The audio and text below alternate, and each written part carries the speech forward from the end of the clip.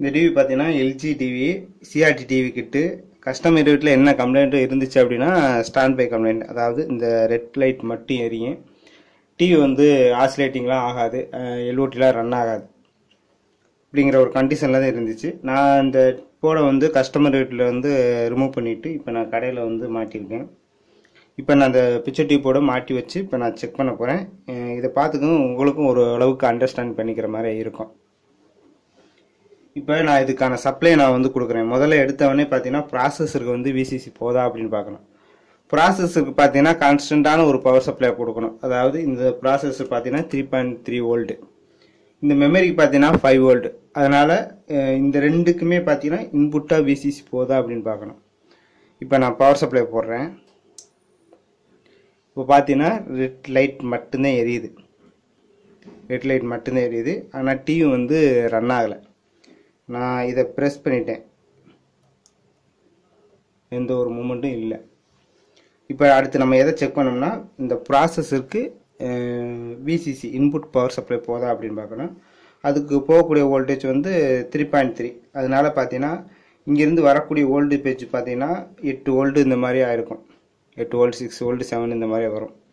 இந்த வோல்ட்டு வந்து பார்த்தீங்கன்னா இதுக்கு கான்ஸ்டண்ட்டாக கொடுக்குறதுக்காக ஒரு 5 வோல்ட் ரெகுலேட்டர் இங்கே இருக்குது. அதோடைய அவுட்புட்டில் பார்த்தீங்கன்னா அந்த 5 வோல்ட்டு நமக்கு வருது. ஓகே, இதில் ஒன்றும் பிரச்சனை இல்லை. அடுத்து இந்த வோல்ட்டு பார்த்தீங்கன்னா நேராக இந்த 3.3 வோல்ட் ரெகுலேட்டருக்கு இன்புட்டாக போகும்.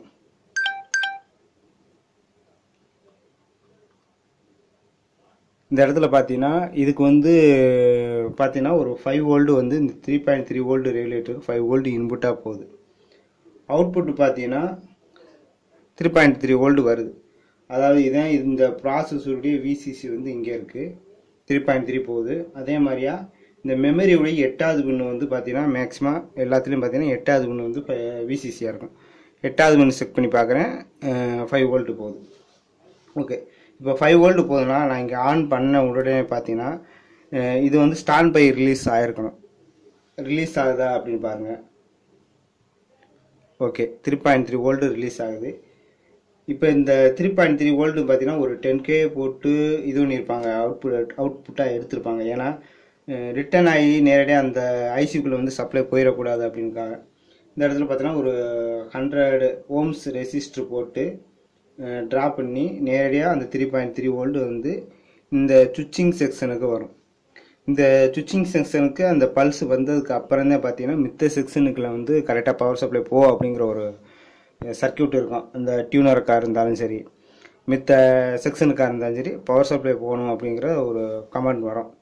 இப்போ இதுக்கு பார்த்தீங்கன்னா அந்த 3.3 வோல்டேஜ் வந்து இதுக்கு வருது. ஓகே, இப்போ வந்ததுக்கு அப்புறம் பார்த்தீங்கன்னா இங்கே ஒரு ரெகுலேட்டர் இருக்காங்க.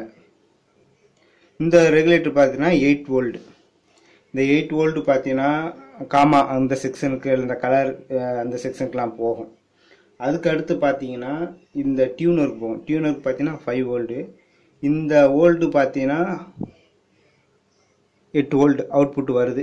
இது வந்து பார்த்தீங்கன்னா இந்த ரெகுலேட்டர் டைப் பார்த்தீங்கன்னா ஃபஸ்ட்டு பின்னு பார்த்தீங்கன்னா இதுக்கு இன்புட்டு, ரெண்டாவது உள்ள டெர்மினல் பார்த்தீங்கன்னா அவுட்புட்டு. இது வந்து பார்த்தீங்கன்னா 7808, அதாவது 8 வோல்ட் ரெகுலேட்டர். மொதல் பின்னு விசிசி இன்புட்டு, ரெண்டாவது பின்னு அந்த விசிசி 8 வோல்ட்டாக கான்ஸ்டாக வரணும். மூணாவது பின்னு பார்த்தீங்கன்னா கிரவுண்டு, நாலாவது பார்த்தீங்கன்னா சுவிட்சு. அதாவது இந்த பின்னுக்கு வந்து 1 அப்படிங்கிற கமாண்ட் வந்தால் மட்டும்தான் 8 வோல்ட்டை ரிலீஸ் பண்ணும். 0 அப்படிங்கிற கமாண்ட் வந்தால் தான் அந்த 8 வோல்ட்டை வந்து ரிலீஸ் பண்ணாது. அதாவது சுவிட்சிங் ஆப்ஷன் வச்சுருக்காங்க. இப்போ அதனால இதோடைய சுவிட்சிங் ஆப்ஷனுக்கு சிக்னல் வருதா அப்படின்னு பார்ப்போம். 1 அப்படிங்கிற கமாண்ட். ஓகே, இது வந்து 1 அப்படிங்கிற கமாண்ட் வருது. வரதுனால பார்த்தீங்கன்னா இதனுடைய அவுட்புட்டில் 8 வோல்ட் வருது. இந்த 8 வோல்ட் பார்த்தீங்க அப்படின்னா இந்த டியூனருக்கு வந்து பார்த்தீங்கன்னா 5 வோல்ட் கொடுக்கணும். ஆனால் இந்த இடத்துல வந்து 8 வோல்ட் இருக்கு, ஆனால் 5 வோல்ட் கொடுக்கணும். அப்படின்னா இந்த 8 வோல்ட் பார்த்தீங்கன்னா இங்கே ஒரு ரெசிஸ்டர் வச்சுருப்பாங்க. இது வரைக்கும் இந்த வோல்டேஜ் வந்து போகும். அதுக்கடுத்து பார்த்தீங்கன்னா 5 வோல்ட் கொடுக்கணும் அப்படின்னால ஒரு ரெசிஸ்டர் போட்டு ட்ராப் பண்ணி ஒரு 5 வோல்ட் ரெகுலேட் பண்ணுறதுக்காக ஒரு ஜீனோ டயரை அங்கே ரெகுலேட் பண்ணுறதுக்காக வச்சுருக்காங்க. அப்புறம் வந்து டியூனர் போகிற மாதிரி இருக்கும். சரி, ஓகே. அடுத்து பார்த்தீங்கன்னா இந்த ஸ்டாண்ட் பை வந்து ரிலீஸ் ஆயிடுச்சு. நேரம் பார்த்தீங்கன்னா உங்களுக்கு வந்து வீடியோ ஐசிக்கும் விசிசி போனதுக்கப்புறம் பார்த்தீங்கன்னா உங்களுக்கு வந்து இந்த டிவி வந்து ரன் ஆகிறதுக்கான இந்த ஹரிசாண்டலுக்கான ஒரு பல்ஸு போகணும். பல்ஸு போச்சுனாலே உங்களுக்கு அந்த ஆன் ஆகிற ஒரு சவுண்டு வந்து வரும். ஆனால் இதில் பார்த்தீங்கன்னா உங்களுக்கு வந்து ஸ்டாண்ட் பை ரிலீஸ் ஆயிடுச்சு, ஐசிலேருந்து ரிலீஸ் ஆயிடுச்சு. ஆனால் இந்த மித்த செக்ஷனில் வந்து உங்களுக்கு ரிலீஸ் ஆகலை. இப்போ நான் கிளிக் பண்ணுறேன் பாருங்கள், அந்த மாறுறது, அந்த சவுண்டு கூறுறது, அந்த ஆப்ஷனுக்கான இந்த பிளிங்கிங் அதை பார்த்தாலே உங்களுக்கு அண்டர்ஸ்டாண்ட் பண்ண முடியும். அதாவது இந்த ஐசி வேலை செய்யுது, கரெக்டான ஒரு பல்ஸ் வருது. அதுக்கடுத்து பார்த்தீங்கன்னா இந்த கரிசாண்டல் செக்ஷனுக்கு வந்து பார்த்தீங்கன்னா இந்த ஒரு சிக்னல் போகும். இன்னொன்று நான் சொல்லிக்கிறேன், இந்த பால்ட் அட்டன் பண்ணுறதுக்கு முன்னாடி இந்த இடத்துல வந்து பார்த்தீங்கன்னா இந்த ரெகுலேட்டருக்கு வந்து பார்த்தீங்கன்னா சுவிட்ச் அவுட் வந்தும் அந்த 8 வோல்ட்டு வந்து வரலை. நான் இதை பார்த்ததுக்கு அப்புறம் பார்த்தீங்கன்னா இது ஐசி ஃபால்ட்டாக இருக்கும். ஏன்னா சுவிட்ச் அவுட்டு இதுக்கு கொடுத்ததுக்கு அப்புறம் 8 வோல்ட்டு வரலைன்னா இந்த ரெகுலேட்டர் தான் ஃபால்ட்டாக இருக்கும். அதனால நான் வந்து சால்ட்ரிங்க்கு வந்தது பார்த்தீங்கன்னா அந்த ஒரு டெர்மினல் மட்டும் அதுவாக கலந்துட்டு வெளியில் வந்துச்சு. அப்புறம் பார்த்தேன் உள்ளே ஏதோ கட்டாக இருந்துச்சு. மறுபடியும் அதை எடுத்து அந்த இடத்துல நல்லா சுரண்டிட்டு நல்லா பற்ற வச்சுட்டு மறுபடியும் இதில் மாட்டி அந்த டெர்மினலாம் கட் பண்ணி க்ளீன் பண்ணி கரெக்டாக மாட்டியாச்சு. அதே ரெகுலேட்டரை அந்த கட்டான இடத்துல நான் ஜாயின் பண்ணிட்டேன். உள்ளே டெர்மினல் கீழே கட்டாக இருந்துச்சு, ஜாயின் பண்ணியாச்சு. அதுக்கப்புறம் வந்து இந்த ஸ்டாண்ட் பை பவர் வந்து மித்த செக்ஷனுக்கு போக ஆரம்பிச்சு. அது வரைக்கும் பார்த்தீங்கன்னா பவர் சப்ளை வந்து ஸ்டாண்ட் பை இது வரைக்கும் வந்து நின்றுச்சு, அதோட சரி. ஆனால் 8 வோல்ட் வந்து மித்த செக்ஷனுக்கு வந்து போகலை. மறுபடியும் கட் பண்ணி இந்த ஜாயின் பண்ணதுக்கப்புறம் மறுபடியும் உங்களுக்கு மித்த செக்ஷனுக்கு வந்து பவர் சப்ளை போயிடுச்சு. அடுத்து பார்த்தீங்கன்னா இதில் வந்து கரிசாண்டல் சிக்னல் வரணும். கரிசாண்டல் சிக்னலுக்கு வந்து வந்ததுக்கப்புறம் தான் பார்த்தீங்கன்னா இந்த டிரான்ஸ்ஃபார்மர் எல்ஓடி டிரான்ஸ்ஃபார்மரில் இருந்து தான் பார்த்தீங்கன்னா உங்களுக்கு வெர்டிகலுக்கும் விசிசி பவர் சப்ளை எடுத்திருப்பான். அதனால உங்களுக்கு இந்த வெர்டிகல் செக்ஷனுக்கு வந்து பவர் சப்ளை போகாது. அதனால இங்கே ஆசிலேட்டிங் ஆகணும். இந்த ஆசிலேட்டிங் பார்த்தீங்கன்னா இந்த பல்ஸ் டிரான்ஸ்ஃபார்மருடைய பிரைமரிக்கு வந்து பவர் சப்ளை இன்புட்டாக போகுதா அப்படின்னு பாருங்கள். ஓகே, 11 வோல்ட் போகுது. அடுத்த டெர்மினலில் பார்த்தீங்கன்னா ஓகே 11 வோல்ட் வருது. இப்போ இந்த இடத்துல வந்து லைட்டாக ஸ்டார்ட் பண்ணோன்னா அந்த எல்ஓடியோடைய இந்த டிக் அப்படிங்கிற ஒரு லைட்டாவது சவுண்டு வரும். ஏன்னா இந்த இடத்துல வந்து இண்டக்டர் மூலம் பல்ஸ் பண்ணுறதுனால நம்ம லாங் ப்ரெஸ் பண்ணாலும் பார்த்தீங்கன்னா அவுட்புட்டில் வந்து ஒரு பல்ஸ் வராது. ஏன்னா இதுக்கு வந்து ஆன் ஆஃப் பண்ணுற ஒரு கண்டிஷனில் தான் அவுட்புட்டில் பவர் சப்ளை வரும். அதனால பார்த்தீங்கன்னா நான் என்ன செய்கிறேன்னா இதுவரை இந்த இடத்துல வந்து சிக்னல் ஹரிசாண்டல் சிக்னல் இந்த டிரான்சிஸ்டருக்கு இன்புட்டாக போகும். இங்கே வந்து இந்த வைண்டிங் உடைய கலெக்டர், இந்த வைண்டிங் உடைய அவுட்புட்டில் எடுத்து நேரே இந்த டிரான்சிஸ்டர் கலெக்டருக்கு வருது. இது எம்மிட்டர் வந்து க்ரௌண்டாக இருக்குது. இந்த இடத்துல சுவிட்ச் இருக்குது.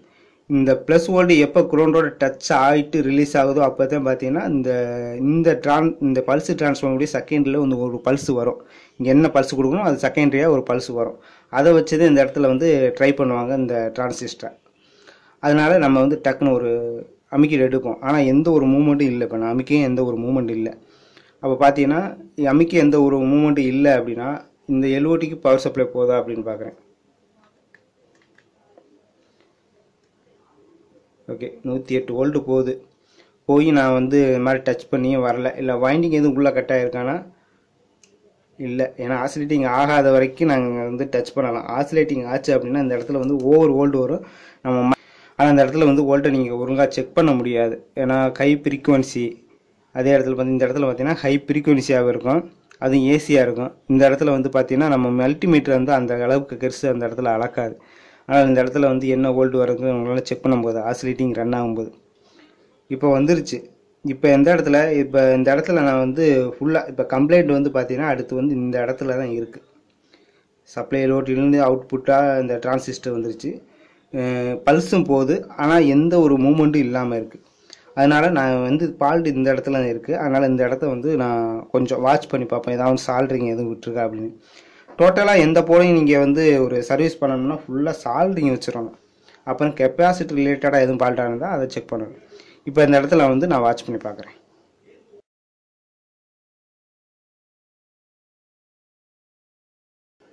இப்போ பார்த்தீங்கன்னா இந்த இடத்துல வாட்ச் பண்ணவும் பார்த்தீங்கன்னா இந்த இடத்துல பார்த்தீங்கன்னா ஒரு சால்ட்ரிங் வந்து விட்டுருந்துருக்கு. லைட்டாக பார்க்க முடியும். அந்த இடத்துல வந்து பார்த்தீங்கன்னா டச் பண்ணி விடுறேன் பாருங்கள், ஆன் ஆகுது, உடனே ஆஃப் ஆகுது. இந்த இடத்துல பார்த்தீங்கன்னா அந்த சால்ட்ரிங் விட்டுருக்கு. அதனால் இந்த இடத்துல நம்ம சால்ட்ரிங் வந்து வச்சு விட்ருவோம். ஆஃப் பண்ணிக்கிறேன்.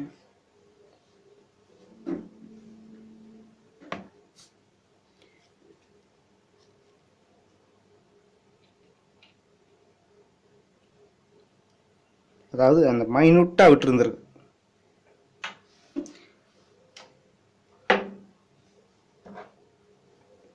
இப்போ நான் பவர் சப்ளை போகிறேன். டிவி ரன் ஆயிடுச்சு. அந்த சவுண்ட் வருது. இந்த எல்ஓடியில் பொறுத்த வரைக்கும் பார்த்தீங்கன்னா இந்த இடத்துல இந்த ஸ்பார்க் ஒரு சவுண்ட் வருதுன்னா பார்த்தீங்கன்னா இந்த இடத்துல வந்து ஹை வோல்டேஜ் வரும். அதாவது பார்த்தீங்கன்னா 25,000 வோல்ட், இந்த மாதிரி 24 25,000 வோல்ட் சம்திங்கில் வரும். அப்படிங்கிறது பார்த்தீங்கன்னா இது வந்து கிரவுண்டு, அது வந்து ப்ளஸ் வோல்ட்டு. அப்படிங்கிறப்ப பார்த்தீங்கன்னா அந்த இடத்துல வந்து லைட்டாக தூசி இடையில இருந்தாலும் கூட உங்களுக்கு வந்து ஷார்ட் பண்ணி இந்த மாதிரி ஸ்பார்க் வரும். அதனால் பார்த்தீங்கன்னா இந்த பிக்சர் டியூப்பை வந்து கம்ப்ளீட்டாக க்ளீன் பண்ணி அந்த எல்ஓடி கேப்பு எதுவும் போயிருந்துச்சுன்னா கட் பண்ணி தூக்கி போட்டு புதுசாக மாட்டி விட்டீங்க அப்படின்னா இந்த சவுண்ட் வர ஃபால்ட் வந்து உங்களுக்கு வந்து க்ளீன் ஆயிரும்.